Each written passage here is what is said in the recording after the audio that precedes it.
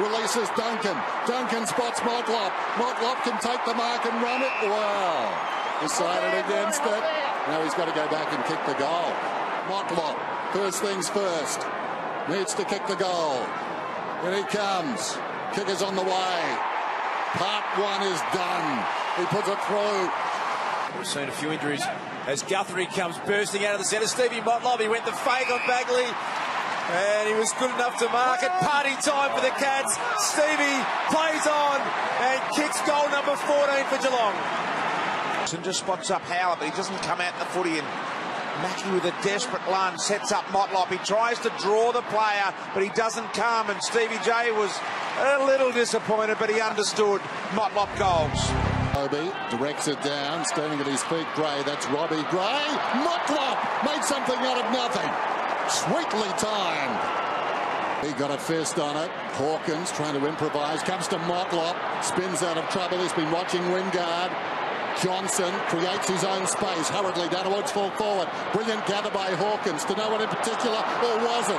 Did he spot Motlop? Motlop spots the goals, and through it goes. His second. Towards half forward. Mark is not taken. Blitzav's the hand pass is good. Motlop should finish. He does. Motlop's got his first. 2 in a minute. To unfold, and then through to Lonergan, and now to the pace of Motlop, turning heads as he always does, gets to the 50, goes for Caddy, he's got it! He's taken the mark. Well, it's now or never now for the Cats.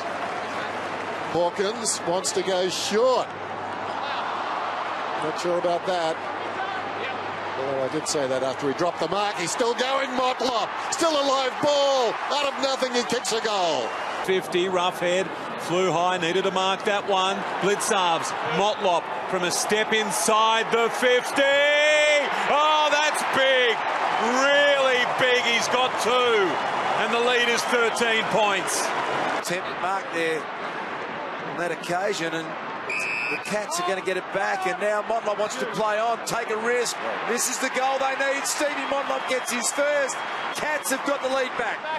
It was really strange attempted mark, wasn't it, by Bruce, and it came flying back, and Motlop made them pay.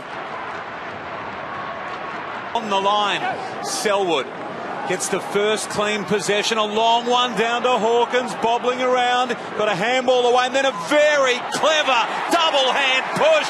Motlop down his throat. Hawkins, that was brilliant. There's great pressure, a good tackle there by Hooley, but just that knock then, that presence of mind to get it to Motlop, and Richmond's job becomes all the more difficult now. Now, we did a bit of a ring around, found out what sort of a person you are around the footy club. You like scaring your teammates with prankster. Oh, I get bored easily. So you get bored easily. And what does it involve, scaring your teammates? Scaring. Now this we've got some vision. Brian Cook. I didn't mean to get cookie though. Who's this one? Nathan Vardy. Nathan Vardy. Who's this? Nathan Vardy again. Harry Taylor.